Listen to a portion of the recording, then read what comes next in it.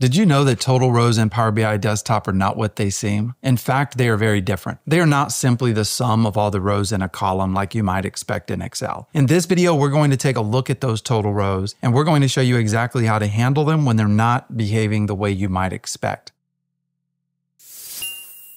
Welcome to another video here at Pragmatic Works. My name is Mitchell Pearson, and let's get started. For this example, what I've done is I've thrown together some very basic data. I work with customers on a very regular basis, helping them solve problems through our virtual mentoring program, where they could jump on a call and I help them out. And I do this on a daily basis. Any day I'm not teaching, I'm helping customers. So I see these problems and I see them a lot, and I see them in some very complicated models. But sometimes when we want to learn something, the best way to learn it is on just a very simple set of data so that we can understand the concept. So what you have here is I'll show you my model. In my model, I have on the model view a dimension table, and I have two fact tables. One is going to record the revenue for a project. One is going to record the cost for a project. And then of course, my dimension table here, projects, is going to have the information about the project. If we go over here, you'll see this is my project table. This is my project revenue table. We have one entry for any revenue for that project and the date associated with it. And then of course I have my project cost. And I've created a couple of measures. These are very basic measures. The first measures you ever build when you're kind of working inside of Power BI. And the measures that I've built here are just a sum of the column. Now, if you've seen any of my videos before, you know that I always explain this type of measure as this is the sum of revenue within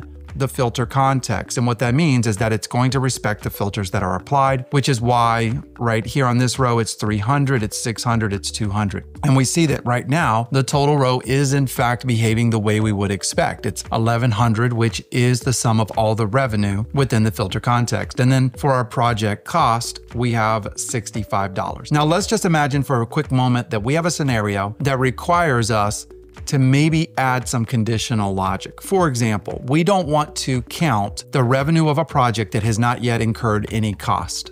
Now again, don't get stuck on the scenario. This is a very basic scenario, but let's see what happens when we modify the measure so that it handles that scenario, right? So for example, I'm going to build a new measure. In fact, let me do this. I'm going to copy this visual. I'll move the copy over here. I'm going to remove project revenue, and we are going to very quickly build a new measure. And so what I'm going to do in this measure is I'm going to call this one project revenue adjusted.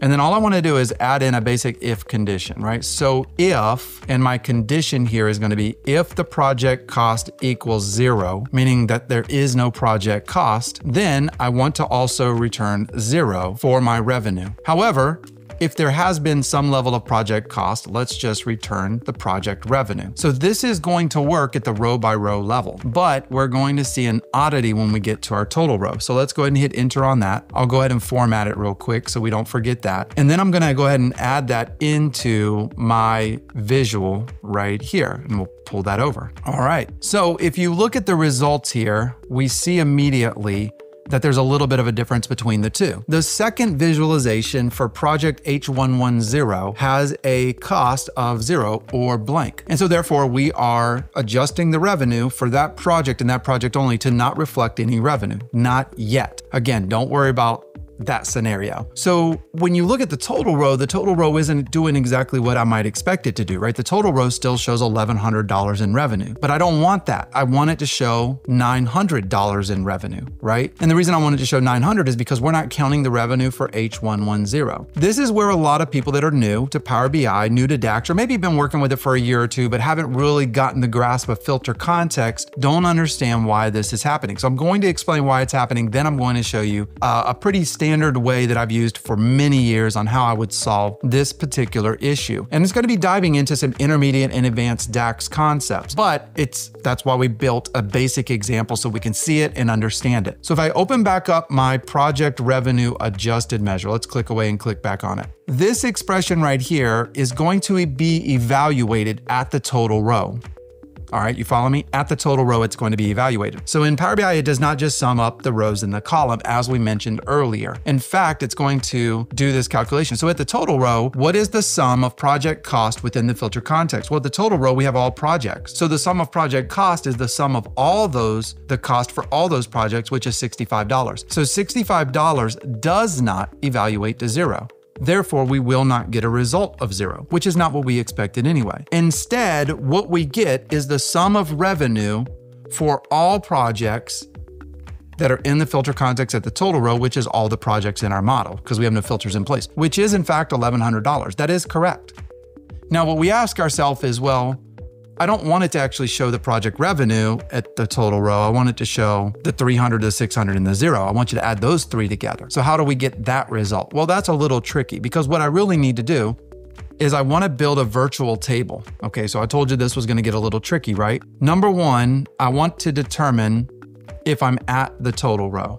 If I'm at the total row, then I want to perform a different calculation at the total row than the calculation that I'm performing right here. So we're going to actually build another measure, and I'm going to walk you through the steps. And we'll go through this briefly. The great thing about YouTube is you can rewind it and watch it again and watch it again and slow it down as much as you want. So I'm going to build a new measure. And in this measure, we're going to call this one project revenue. And this time I'm going to call it with total. Like that, okay? And what I want to do is I want to determine if we're at the total row. And so one way I can determine if I'm at the total row is I can check if the project has one value. So what do I mean by that? Well, look at this right here. I'm gonna start with this and then we'll build our way up. So does the project have one value? Meaning that J546, is that one single value? Yes, it is. J445, is that one single value at this row? Yes, it is. At this row, it is one single value. However, if I'm at the total row, it would be false, right? So let's take a look at this measure real quick. We'll just do this. I'm gonna grab that new measure that we just created and drop it right here on the outside. And that's not the right one. So we're gonna grab that one. And notice how it says,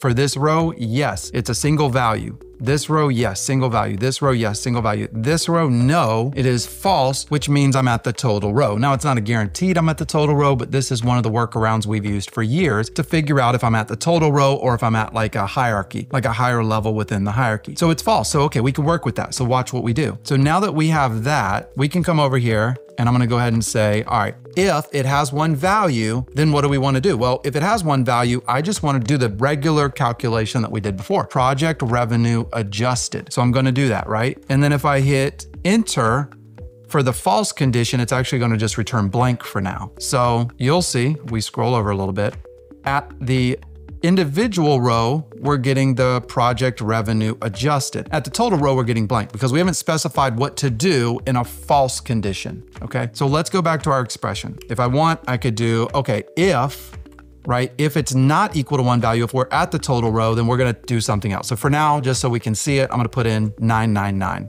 Hit enter, and there you go. So that's how I know I'm at the total row. Okay, so we know this is working. We know we're at the total row. We validated, verified that. So what are we going to do next? Well, the next thing that I'm going to do is I'm going to build out a little bit of a more complex scenario here so that we can kind of figure this out, right? So the first thing I'm gonna do is I'm gonna start by building out that virtual table that we talked about before. I'm gonna do summarize. And the table that I'm going to summarize up is going to be my dim project table. And I am going to return a list of every project that's in that table within the current filter context, right? So what this will do is if you were at project J445, it's only going to return project J445 because the dim project table is filtered. But if you're at the total row, it's actually going to return all three projects. So I can't just do this. If I do this right now, we will get an error message, right? Because you can't return multiple values where a single value is expected. And the reason this is happening is because at the total row, it would be returning all of the projects. It can't do that. That's not a single, that's a table. We can't return a table in a cell, right? Where a scalar value is expected. But what we can do is I can do this. I can do a real quick test. I'm gonna do two tests. If you've seen my video before on debugging in Power BI, this is one of my favorite little tips right here. One of my favorite little tips. Let me do this. So I'm gonna do count rows. And if you think about it at the total row, how many projects are there? There's 3. So if I count the rows in this virtual table, you're going to see that we get the value of 3 at the total row right there. In fact, let's just pull this down so we can see it a little bit better. All right, so we're counting the rows. That way we know we have the projects. In fact, let's do this. concatenate X. This is another one of my favorite tricks right here. So for those of you that have watched my videos for a long time, you've already seen these tricks before, so this is probably a little bit of a refresher for you. And I'm gonna say, all right, what I wanna do is go down that virtual table, grab the project name, concatenate it with a comma, grab the next project name, concatenate it with a comma. And I'm doing that so I can simply see in the total row, what are all the projects, verify and validate that this is doing exactly what I want it to do. So I'm gonna start with that. I'm gonna do that. Let's add in a little bit of a delimiter here, and then we'll close that up, and that looks good. Okay. So watch what happens at the total row. At the total row, we now see a list of every project. That's beautiful. That's what the summarize gives us. So what we want to do now is we have summarize and we have the result of summarize, which is the virtual table that has all 3 of those projects, and they're all on their own row. So on each one of those rows, I want to go to the first project and I want to perform the project revenue adjusted calculation on that row, which was our if condition. Then I want to go to the next row and do the same thing. And I want to go to the next row and I want to do the same thing. Once I'm done with that, then I want to sum up those results, which will be 300 plus 600 plus 0, which is 900. That's what we want to return at the total row, right? So effectively what I want to do is I want to sum up this column. But since I can't just straight up sum up that column, right? We've talked about that. Since I can't just straight up sum up that column, what I could do is build a virtual table that looks like this and then sum up the column in that virtual table. So that's what we're going to do. So the way I do that is I'm going to use another X function. And again, if you follow me for any length of time, you know that X functions are my favorite. And we're going to do a SUMX. Now, what the X function does is I always look at X functions as 2 separate distinct operations. The X portion of the X function is going to go over this virtual table, and for every row in that table, it's going to perform an expression. So I want it to, for every row in that table, I want it to perform the project revenue adjusted calculation. When the X function is done, it's going to return a 1-column table that has that expression for every row. So it will exactly look like this: 300, 600, and 0. So now we have a 1-column table. So once we're done with the first part of that X function, the second part of that X function is the aggregation. And in this situation, it's going to be the sum. So now I'm going to tell it, take that 1-column table and sum it up. Now, if you want to test this out, play around with this a little bit and try min, try max, try average, and see what they do. And you're going to see that it gives you exactly what you would expect if you understand the concept that we just went through. So I'm going to simply do a SUMX. I'm going to close the parenthesis on the SUMX. The last parenthesis goes to our if statement. Now we're going to hit enter, and we get 900. And that is in fact exactly what we wanted to return. So now I've tricked Power BI Desktop to a little bit of DAX magic to get the total row result that I want. And this is in fact a very common problem that I see on message boards. I get emails about this, and I also get virtual mentoring requests about this all the time. If you're interested, if you've been struggling with Power BI and you have a model and you're trying to solve problems with that model, or Power Apps or Azure or what have you, go to pragmaticworks.com and check out our virtual mentoring program, because I would love to jump on a call and help you out with that. This is a service that we offer our customers, and they find it very, very valuable. If you want a copy of this Power BI report, make sure to check the description below so that you can download this Power BI report and you can work with it yourself and you can test out the things that you saw in this video. I hope you enjoyed this video. If you have any specific DAX questions or problems that you would love to see us do a YouTube video about, please put those in the comments for us. I'm always looking for new ideas, and you could help our team be inspired by different DAX YouTube videos that we can do. Thank you again for watching this video. My name is Mitchell Pearson. I hope you enjoyed it, and we'll see you next time.